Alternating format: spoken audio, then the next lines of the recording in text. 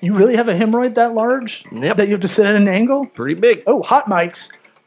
Sweat Equity Podcast, the #1 comedy business podcast in the world. What? You want some real raw dog talk? What? With some No. pragmatic entrepreneurial advice Nobody wants that. from those who've been there, like a man, Jake the Snake Plumber, Rosenberg, our guest on the show today, 32 years old, simultaneously very young, and the oldest 32-year-old at the same time. Yes. Interesting, but Duality of man. a good interview for those wanting to be an entrepreneur. He keeps it simple. KISS, baby. Stupid. Listen to us on iTunes, Apple Podcasts, Spotify, OnlyFans, Substack, your mom's Sony Walkman. This episode is brought to you by Squarespace, the all-in-one drag-and-drop customizable website creator.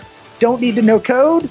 You can have an online store like sweatequitypod.com/store if you want some fucking awesome tank tops. Yes.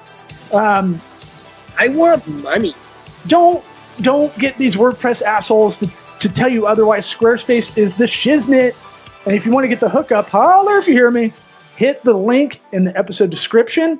If you don't need to make a website and you want to help the show, go to the merch store on sweatequitypod.com, or you can be our BFFs by subscribing to the pod, throwing that 5-star review, write a little something in there, and share this. Share the show. Please. Why won't you share Please. it? Just share it with someone. Please share the show. You could have done it by now. Please share the show. You turned Eric Italian. I'm Italian. Atati! Boom! What? What about my sweat equity? It's me, Italian. Sweat equity. Sweat equity. My sweat equity. My sweat equity.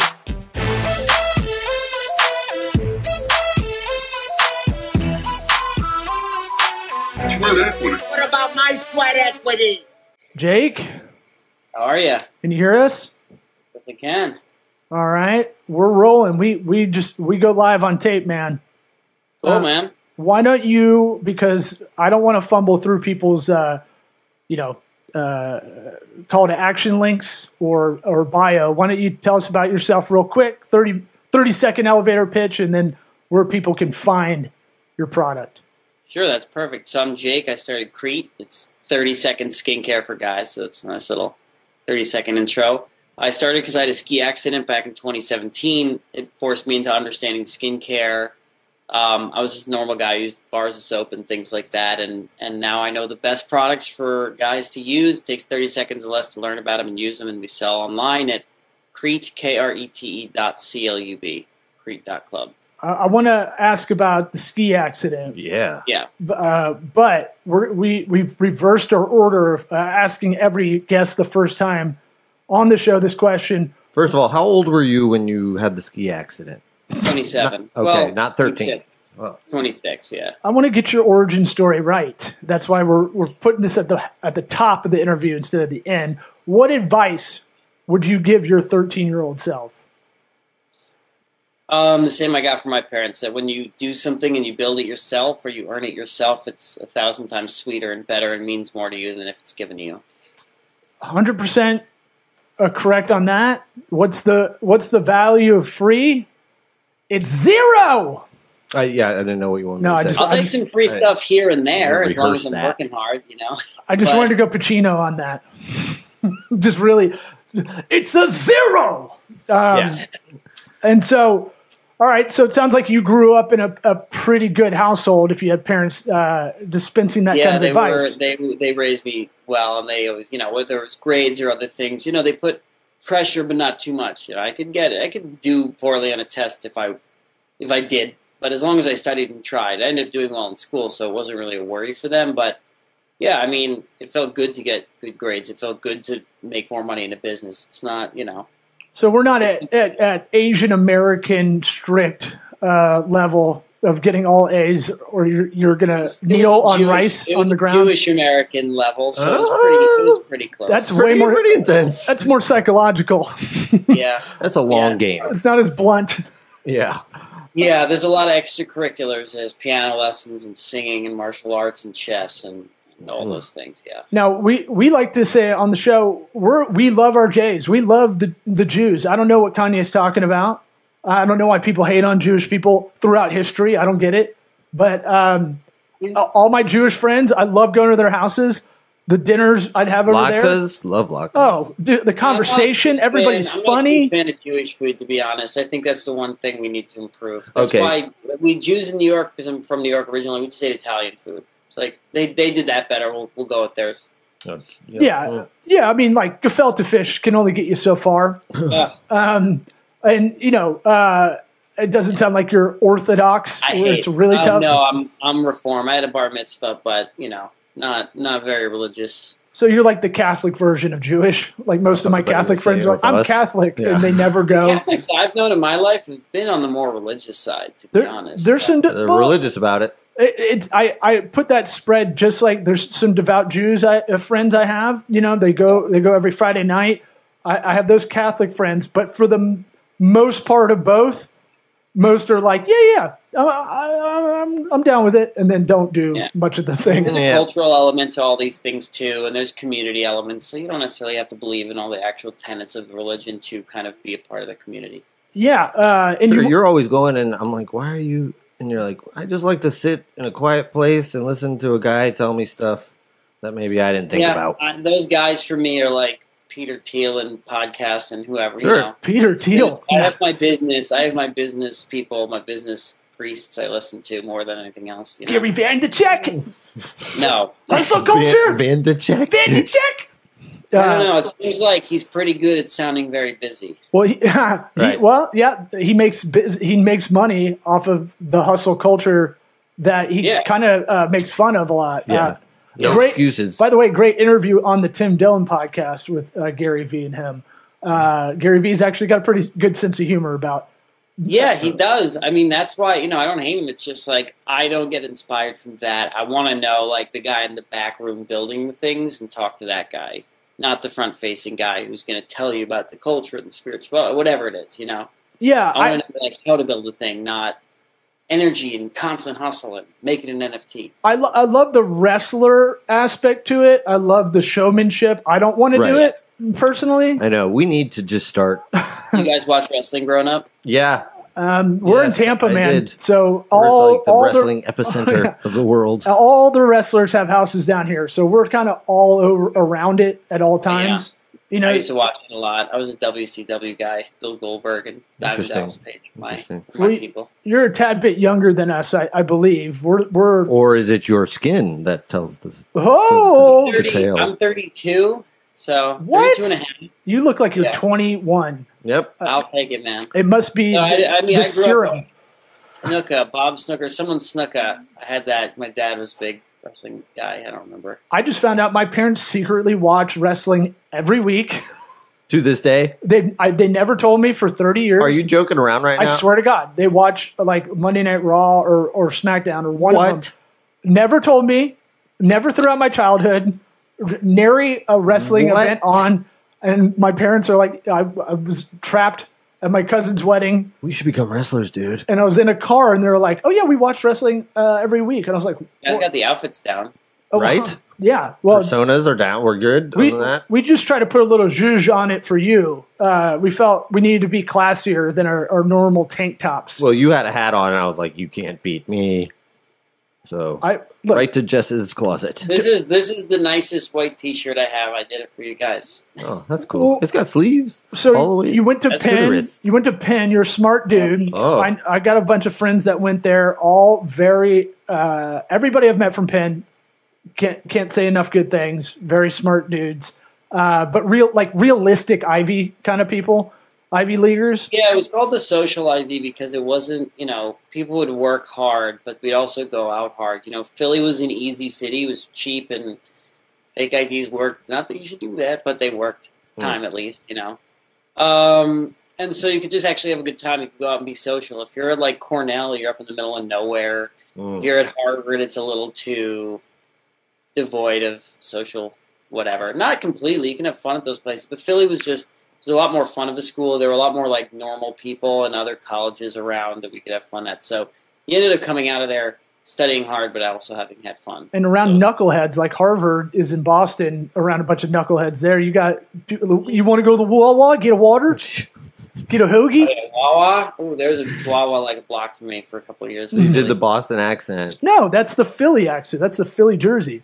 You want to get a water? Oh. I thought you were trying to do Boston. No. I thought he was trying to do Boston, but then he said Wawa, which is a Philly. Yeah, but I was confused because usually they say park the car, and I was like, "Are you trying to do that?" No, I was just saying like Wawa, and then not understanding there's no R there to do. I love schools like University of Chicago's right in the heart of Chicago, like these really big academic tentpole schools that are in the middle of a bunch of knuckleheads. Yeah, but that school, their unofficial catchphrase is "where fun goes to die." So what? University of Chicago? University of Chicago, yeah. How dare you, David Booth, the Booth School of Business? That was my old boss. My dad got his MBA from University of Chicago. Well, I'm gonna call David Booth up. The namesake. Apparently, it's not a fun school undergrad. I don't know. No, your dad probably did crazy shit he doesn't want to tell you about, and he's like, "It was stupid. You wouldn't like it." He was a Wall Street guy in the '80s, but I don't. Oh, okay. I don't. He partied harder than you ever have. Wall Street, I wish he did. Wall Street in the '80s? Yeah. He's like a pretty buttoned-up guy. He is. When he got home, yeah. But it's Wolf of Wall Street. I've asked him bluntly. He said he's seen a lot, but I don't know. We'll see. I'll ask him. Well, someone has to actually do stuff, I guess, in those places. Yeah, the businesses had to operate. Yeah, I find those environments. You got to pry your dad for more of those stories because he's holding back. Like my dad won't tell me. Ask him if he wants to be on a podcast. Let's get father son on here and just really flesh everything out. So 2017, you said you got in a ski accident. What are we talking? How gnar is this ski accident? I've been a good skier my whole life. So when you do crazy day then you in the trees, whatever. But like I was actually coming in. I was like the last one out there. It's just a blue. I'm like hauling ass. I was cruising down it. Pretty easy run. I hit some ice and my ski pops off and hits me in the face while I'm standing like a sword. So right there, cuts my nose open. Oh, fucking terrible. Rolling around on the ground. I don't know how graphic I'm supposed to get, but very graphic. We're on OnlyFans. You can do whatever you want, man. Cool. Well, it broke my nose in a couple places, including in the back of it, so I was choking on my own blood, which is pretty terrible. Fuck. Yeah, I had my headphone in, so I said, "Hey Siri, call 911," and it worked. Wow. At that point, I was like holding snow on my hands. My hands were getting like frostbite because I couldn't move them, and I couldn't like touch my phone because they were wet. So ski patrol came. I got them to take a picture of me with the thumbs down. There's like blood all over the place. It was a pretty absurd situation. Toboggan down, emergency stitches, fly back to LA, more cosmetic stitches, lasering, microneedling for a year and a half. Have to stay out of the sun. What are you doing work-wise at the time? I was running a software company, so I've always had my own companies. I've never actually been employed. So you're a serial entrepreneur. I know it's in your bio. Yeah. But you like to check those bios. I take them with a grain of salt. Some people are like, I have an Etsy store that sells, turquoise jewelry. You're like, okay. I've had multiple actual businesses. So serial entrepreneur, it either is like, oh wow, that's awesome. You've probably done a couple cool things, or it's you can't actually execute on anything. You just keep bouncing around, and you can make a nice pitch deck, but nothing ever gets done. And there's more of the latter than there is of the former. Yep. I've actually had a couple companies that were successful, and I am, like I said, 32. I started stuff in college, so I've been doing this for 12, 13, 14 years. Yeah, software, investments, and fashion. Any investment tips you got for us? Or fashion tips? Or fashion, or software tips? Keep it simple with fashion. I don't know. I agree. I don't chase trends. Nice suit. I don't wear suits a lot, but like nice suit, a nice shirt that fits you. It's like not hair crazy color, whatever. I don't know. Yeah, your mom's hairnet. What is that you're wearing? I don't know. I don't know what this thing is. It's like an old lady. I thought you were talking about. I actually wear a hairnet because I learned chemistry and produce our stuff. So it was like some of our emails is me in a hairnet. Oh, really?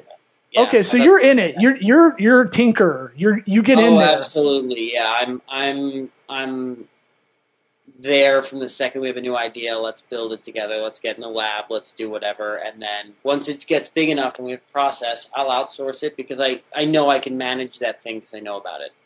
Interesting. Yeah. What advice would you give to someone that has a product they're trying to get off the ground, like Krete? Products are a little tricky, right? There's a lot of ways you can go about making them. You can do it your way, which seems like R&D. Probably a lot of frustrating, but creative in the ability to create a solution to figure out this product that you can make it work within the cost constraints. But you can go another route. You can get it kind of just labeled and be a branded kind of thing. I mean, look, if you are I get approached by a lot of influencers who want to white label our stuff, and I'm like, no, thank you. Like we're doing great. You don't get to basically co-opt all of our R&D for now. I might do some co-branding things later, but with sweat equity, fuck yeah, dude, yeah. But this show, essentially, it's like if you're an influencer, you should go and white label stuff because you have a following. You've conquered the marketing element of the funnel, right? So you should just go to somebody that has a product that you like, that your customers will probably like, slap your name on it, and get it fulfilled. Because you can just tweet, you can post on Instagram, you can do a TikTok video. Let's say you have millions of followers or a YouTube video or whatever, and you have the marketing done. If you have to do the marketing yourself, you have to start thinking a lot more seriously about unit economics in the funnel and actually running a profitable business, which requires significantly more skills. And the biggest piece of advice that I give to everybody is that you can learn anything on the internet. Yep. I'm not, free. Everything, there's a lot of entrepreneur classes, like maybe Founder has a good one. It was like $1,500. That was still very good and I think worth the money. And there's a lot of audiobooks.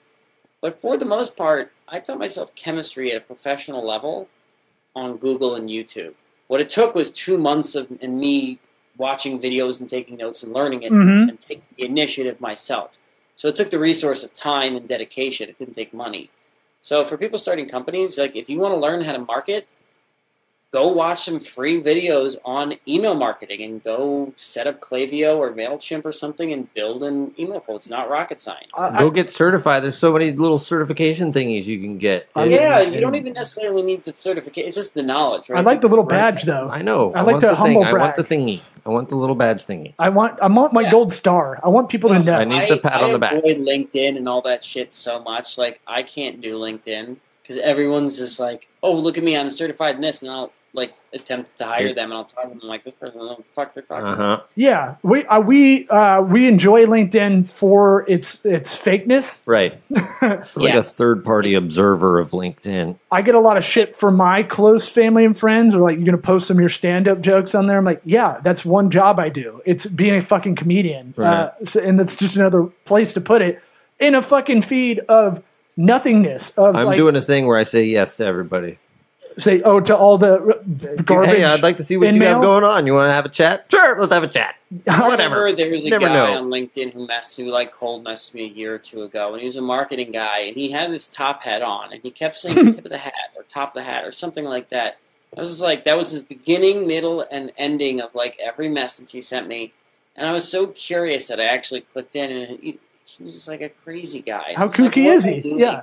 It was so fascinating. Get him on the pod.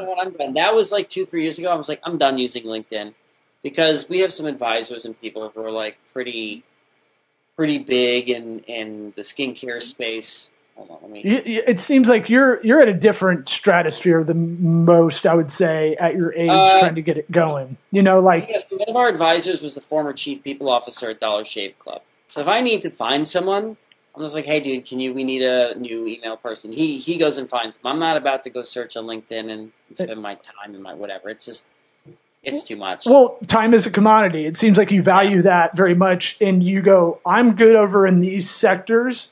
I need to delegate this out to to people that are either going to gobble up that time that I don't want to waste. You probably know the value of your time versus other people. Absolutely. We're outsourcing a lot of things that we previously were doing all of our manufacturing in-house. It's taking too much of my time. So earlier today, we figured out a place to outsource. We outsourced some products and we kept some in-house.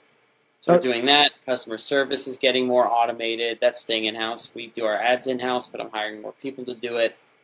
Customer service in-house, I'd say keep it that way. Customer service has to stay in-house because you need to know what your customers are doing. It's just we need to automate it. We need to have better emails that answer your questions so it doesn't end up needing a person to actually answer it. Well, if you want us to roast battle your marketing funnel, if you want us to talk shit about it, that's our favorite thing to do because that's how we audit. I mean, we do. That's an offline conversation or off-air conversation usually. Oh, fair enough. Okay. Okay, we can do it here, but we don't care. Yeah, but fine, we'll do it off.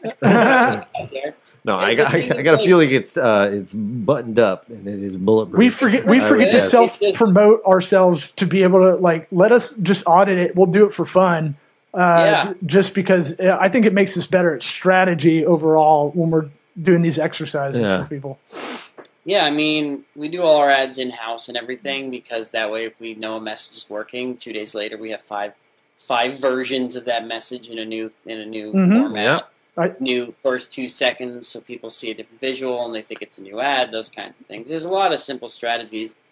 But yeah, I mean, it's just a grind. You do it one day at a time and then you have over a week you make your email flows better, and then the next week you make your ads better, and the next week you start focusing on a new product, and a year passes and you're like, oh my God, we are a completely different company. We kind of have that experience every 2 months. We look back and we think, holy shit, our sales are up and our products are more, and it's every 2 months we really see a monumental shift forward. That's great. So, yeah, and you have a feeling, but it's a lot. It's a lot of work. People are listening as this episode comes out. There's a Black Friday sale, 41% off. That's an odd number off all products. We do that on purpose. That's by design. Yeah. Yeah, I figured as much. We need to know the reasoning. It probably sticks in your head a little bit differently. The average for Black Friday sales is 37%, and we have great margins. So we said, let's do 40, and then I said, no, let's do 41 because it's one more than 40. So if someone else is doing a 40% discount, we'll be one more than them. Huh? Okay, it's not the 3D chess we thought. Pretty straightforward. What was that? It was pretty straightforward. Yeah, it's funny and it's weird. And if we give a weird discount, it makes you think and it makes you remember it. Everyone gives nice round discounts. It's like, well, let's not do that. We give 11, we give 22, we give 33, and now we give 41. Those are our for various things. And you have 3 product lines, I'd say, right? It's the Hydrating Facial Serum, the Hydrating Body Serum, and the Head to Toe Bundle, which is I'm gonna guess is both. Yeah. It is both. We just launched this as the body serum yesterday. So we were actually a 1-product company until yesterday. Now we're 2. We have concealer coming out in probably March. Could be earlier. It depends. Chinese New Year slows things down, and we get the components from Taiwan. So it depends on if they are, shipping or not. We got to get some. We were literally talking Go ahead. about this before the podcast started. Well, you were saying I need to wear makeup. I do. Start wearing makeup. We have a new camera set up in here, and it's real zoomed in. And I was looking at video of it. I'll tell you this: we're defeminizing the whole thing. It's just a performance skin part. Like if you have a pimple or dark circles, you just do this and it disappears. We're not doing makeup like lipstick and other beauty products. Okay, that was exactly perfect. That's what I needed because I get razor bumps. Is this going to help me? I have one right here. I didn't do it because I thought it would be out of camera, and now I'm calling it out. But I have a couple of red spots around. You can't see them because we're maybe 3 seconds before I turned the camera on. I just did this with it on, and they disappear. It's great. It works if you're on a date and you have a pimple. If you're going to work and you have dark circles, or if you're on Zoom all day, it's a no-brainer. There's certain of these products that women use, but guys should use. Women should use the eyelash thing. That has no need for guys to use it. I mean, guys can use it if they want, but I'm saying it doesn't form an actual function. Doing this and not looking as tired is you'll have a different reaction from people that'll be more positive. Yeah, so I use that because that hit the scar on my nose. So that's how I learned about that. Judging by the branding, the website, kind of the 20 minutes we've been talking to you, you're kind of minimalist you want to keep things simple. It seems like if I'm getting a theme, it's kind of just the general catch-all phrase for it. Yeah, I mean our tagline is 30-second skincare. We want to tell you what our products do, and we want you to use them in 30 seconds or less. Because we know that the value proposition equation to our customers is what's this product going to do? It's going to make you look younger, better, healthier skin, more confidence. But everyone can say that. Everyone has ads. The denominator, the denominator is how long and how hard is it going to take for me to get there? If it's like, great, you're going to look good, but it's going to take you 6 months and $1 million, like, that's not really compelling. If it's going to take you 30 seconds and $30, like, okay, that's pretty compelling.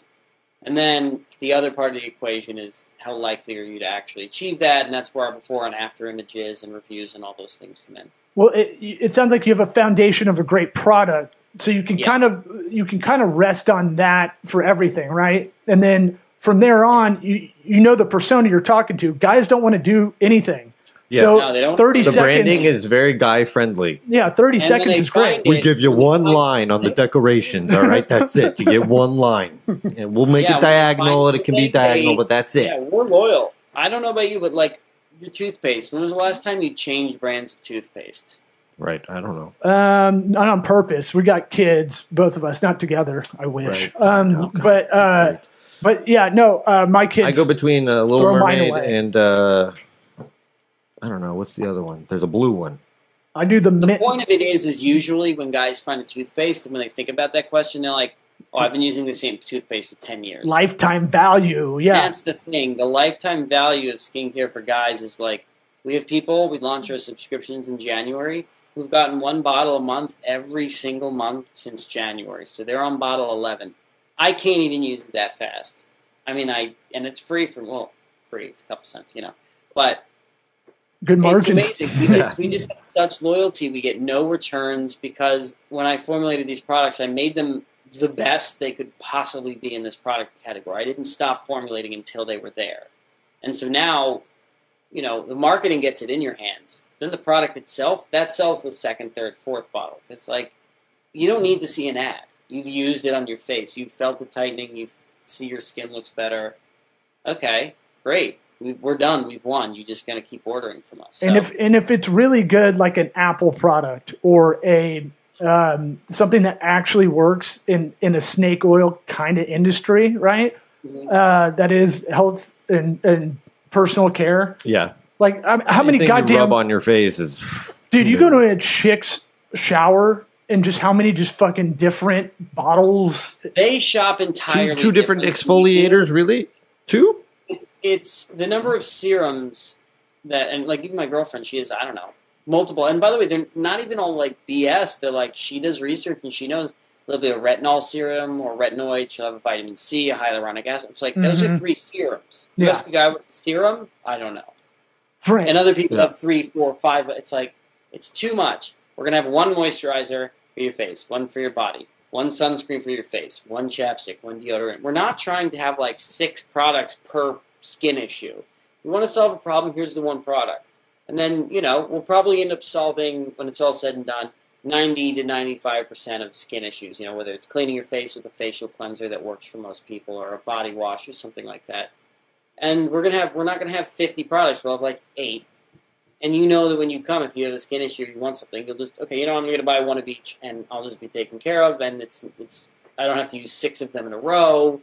There's none of that, and that's powerful because it's like Twitter when it first launched. The 140-character limitation was actually very freeing because it meant you didn't have to write all these paragraphs, whatever. You could just like... It set the tone, yeah. Say lunch today, send. Mm-hmm. We're kind of like that for skincare. It's like, you come, you have a problem, find the 1, maybe 2 products, and see you later. It's not Sephora where they're going to sell you 50 things. Sephora, dude. Yeah, and can I put this on my package area, the body serum? I won't put the face serum on there unless it's another dude's face. Big gum. You know, I just shaved it down real nice. I manscaped to like a 1. Make it look bigger. You want it to look younger? Yeah, I want it to look like a baby dick. No, what is the phrase they say? I can neither confirm nor deny. Yeah, you tell us. All right, I don't see any reason why it wouldn't work, but also I don't know. I'm trying to think from like a PR, you know, perspective. I don't know. PPR. You run the show, man. You dictate the message. I mean, look. How about this? I'll do a video. Where can we not put it? Where do we not put it? Directly in the eyeballs, I'm guessing. And I'll say this: if you're trying to use it for another purpose, it dries pretty quickly by design. Oh, okay, that's a good tip. That's good tip. So it's not. Let's say a lubrication. My friends and I about- joke No, not looking for lubrication, more presentation. He's talking about It works. jacking off. No, I don't want it for lube, man. I don't need the KY jelly. I got a lady, she likes me to keep it tight. So I go, all right. And then I notice a little, because I'm pretty pale downstairs. You know, when you get a little bronzer. Yeah, I need a little, a bronzer really help. No, but I'm saying like I get the red bumps just like when I'm shaving upstairs. Ah, I see. You know, I want to make it camera ready. Probably work.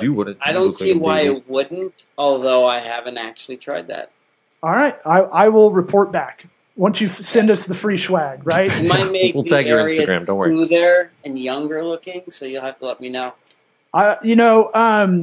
So are you said you're making the product in USA right now? Yes, we make it all in Southern California. So when I started this, I didn't realize that Southern California is like the hub of skincare in America. Mhm. I didn't think many things were made in Southern California other than like movies and. Shout out Tustin. Yeah. But like, I didn't think there was manufacturing in California. It's not a very business-friendly state. High regulations, No. high labor costs, high cost of living in general. Like, it's good for a business like tech or Hollywood where you have multi-billion-dollar Intangible companies. things. Yeah. Yeah, and software like Google that's global powerhouses. But for actual manufacturing, other than like the Tesla plant being here, I didn't think it was. So much skincare is made here because the margins are pretty good and you can automate a lot of the manufacturing. So we make it here. Even the places we're looking to outsource and scale to, they're all an hour from here. Yeah. Well, you got to put made in USA and all this stuff. If I wouldn't I wouldn't do my old boss correct if I didn't throw that out there. We just added proudly formulated and filled in the USA. Oh, man. So I need some. like- I need some red, white, and blue on the. I was I need a gonna say, little make that thing emoji bigger. somewhere. well, we got green, and for our holidays, you know. Wait, Irish? These colors don't run. No, It's almost military green. We got some. Yeah, it's almost, but we didn't really want it to be. We do call the pen, the concealer pen, the camo pen because that tested the best for guys because we didn't want to call it concealer. Yeah, that's pretty badass. yeah. I like the whole brand world, your brand story, It's leveraging nice a need. Nice Yeah, little don't get thing it confused all- with your vape pen because I would They probably all do line that. up, by the way. So, like all our products, so if you have them in a row, they look really nice, like when sitting in your bathroom. Oh, Little for tinctures. the OCD I'm trying to man. do this by the. Oh, camera. okay, I see. I got you. Yeah, and then this one comes in on this side and same kind of thing. That's I cool. liked a couple of other brands that did similar kind of through, like we call it a through line because that's like what it is. Literally. I just thought if you can have your products looking really nice in a row, easier photography, more shareable. Influencers will want to do whatever, more ads will sell more, and So we went A to Z. What can we do to make it a little nicer? We put embossing on the side of the box, so it's like rough skin, dry skin. We do like a lot of little elements like that we think elevate it too. Yeah, Love it. adding I value. like the way you think. We were a little worried about this interview before we got on because it's like, we don't participate much in this sector. Yeah. I'd say, but I'm more interested in you as the entrepreneur, and your kind of whole milieu, if you will, is like keep it very simple, make good product, have the high quality customer service aspect. Are you a I perfectionist? mean, yeah, but simply learn chemistry. I mean, Well, you're it's not- autodidactic in that direction, which is Am I a crazy. perfectionist? Yes, but I also know how to hit send. Okay. At some point, you're never going to get to perfect, so just get as close to it. But it's been ground into me that like you also just got to get stuff out there because that's the only way to get the feedback in order to. I hate the word circle back, but to circle back to it, improve it, and constantly The do it. So feedback loop. we'll launch a product like this. Am I happy with this heat seal? No, but it was the only one we could get in time to launch it on time. So in a month when we make another 1,000 or 2,000 more of this, we'll have a better heat seal by that time, and we'll have probably like a box that says probably a slightly better message, or there'll be just tweaks here and there. Our fulfillment will get a little better. We'll have figured out a rate to negotiate with the USPS, and we'll save 30 cents or something per unit. It's just you're always improving, but you do have to ship stuff. Well, people think of creative in a product world like Steve Jobs. I was just thinking it'll be funny in 10 years if you are that Steve Jobs kind of guy. It's like the angle needs to be 90.5 degrees. Well, actually, I am. That's that's a good thing. I think. You're like, not. For this, yes. If you've been successful, 41 degrees, yeah. But if you've been successful, then like you've already had 3 huge businesses run well, right? And so at 32, when you get to a point where you're like, just listen to me, everybody shut up. Well, you don't have to say it after a while. It just people go. I'm right 70% of the time. When it comes to business ideas, I'm right 65 to 70% of the time. And the other 30%, I'm an idiot. Like my ideas, they make no sense. And so I empower my whole team to just be like, yeah, let's not do that, or maybe this instead. Like my whole team tells me, because that's the way we win. It's like I can't just have my ideas win. I still own the company, so if someone comes with a great idea and we implement their idea. So the one that situationally collaborative, right? Yeah. So it's like, and 65% would be a banger if you know all the decisions you made are that. Not all of the decisions. There's a process. Some are bigger than others. Because a lot of people think being an entrepreneur is you just wake up and you can make your own schedule. I could start working at noon. It's like, yeah, and then you will have missed 4 hours of stuff you could have gotten done that would have helped yourself. So it's like you trade in a 9 to 5 for a 24/7. Well, yeah, great. You get to decide what to do in that 24/7. It's like, okay. I've been thinking a lot about that. Autonomy is really what everybody wants to get to in a professional career. Usually, I'm not talking entry-level people that want to do that forever. I'm talking about people who have ambition. Eventually, it really breaks down to autonomy when you get to the thing everybody, I think, wants to do, right? Like, I look at the podcasting world. The reason it's so interesting is because you have the autonomy to get whatever show you want out there, right? Mm-hmm. And so, if people try to come at us and hey, you need to make your show PG-13, but we'll have Unilever as a sponsor. Be like, it's going to be a tough one. Fuck Unilever. That's going to be a tough putt. I'm like, we can still be poor. That's fine. Yeah. We can't. I don't think we can do that. You would be 5 minutes. We'd ruin it. To you guys, it's like for me, it's like the same thing. It's like I only have one speed, and that's do everything I can all the time to try to improve this. And so I'll send Slack or email messages that are 2 pages of dense ideas and details. And my team at first, when I hire someone, they're like, what the fuck is going on? Then they started realizing, oh, you sent me enough work to do for a week with details. So we don't have to have calls. I don't have to ask you. I mean, they can always, but so we skipped 5 meetings, and it's like, oh, great. This is actually easy. You have your speed, and it makes you guys successful in what you do. And if you changed it, it would, it wouldn't be you. You couldn't carry that on for long. Yeah, and that's a good way to, asynchronistically kind of manage away in a bit. But, your ideas are easy. Ideas are everybody's pitched you app ideas, right? It's like, okay. More than I can even possibly imagine. Execution's what makes the difference. It's what's Doug Benson, it's a high idea. It's just a stone. Yeah, an idea without execution is just stone thinking. I worked with. Idea. I worked with people in the past who thought that ideas were everything. I thought of an app. What if there was an app that made you $1 million a day? It's like, okay, great, build it. And so I always said that apps are 2 to 3%. Or sorry, ideas are 2 to 3% of a company. You need good ideas. But the execution of them is so much more important. Exactly what you said. It's and the problem is if you work with someone who values ideas a little bit, not execution, the company's not going to go so well. Yeah, so I've seen that with companies I've consulted for where there's an ideas guy and an execution guy, and the execution guy is way more important, but the idea guy acts like he's the guy. Yeah, that's where you get the mock turtleneck, the black mock turtleneck, and cool, specs.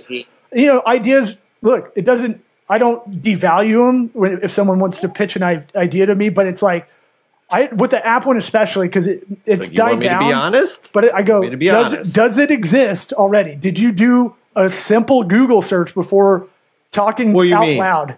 And if it does exist, why isn't it working? If it doesn't exist, why doesn't it exist? And then that conversation gets me out of all these pitch ideas. I'm like, yeah, that sounds great.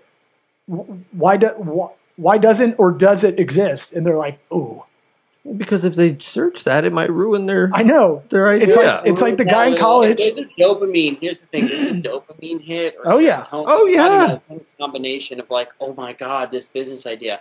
At this point, I'm so jaded where when I'm around a group of friends, someone's like, oh my God, this idea. I just go like, It'll never work. like You're simultaneously. do you know that if you want to do this, it will be 3 years before you'll see $1 and have fun? Like, you know.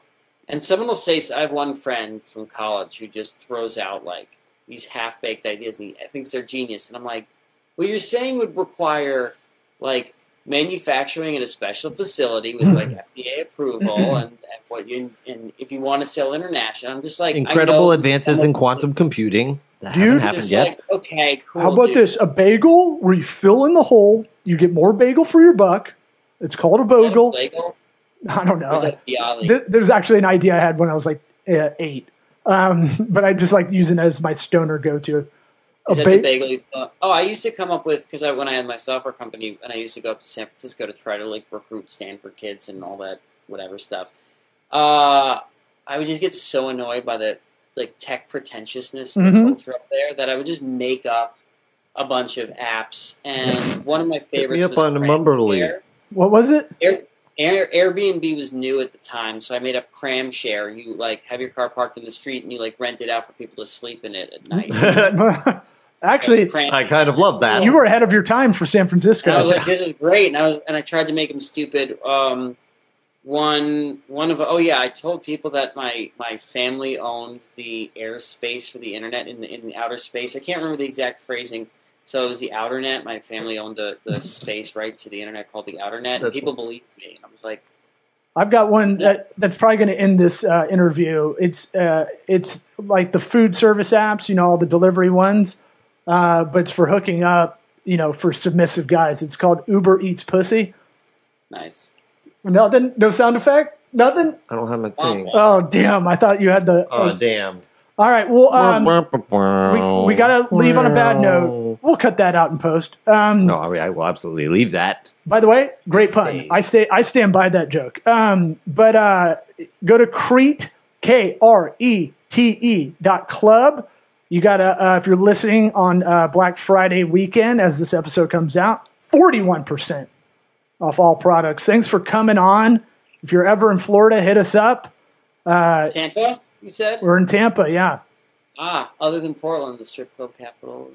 Yeah, they somehow took our title, but we got the sleazier ones. Right. We're more strip clubby than they are. Way more. Yeah, maybe. What do you want? A steampunk stripper? What do you want? Like Right. chicks with They have a vegan one there called like El Diablo or something. My friend had a bachelor Vegan party strip there. floppy tits? But it was a nerdy bachelor party, so we didn't even go to any.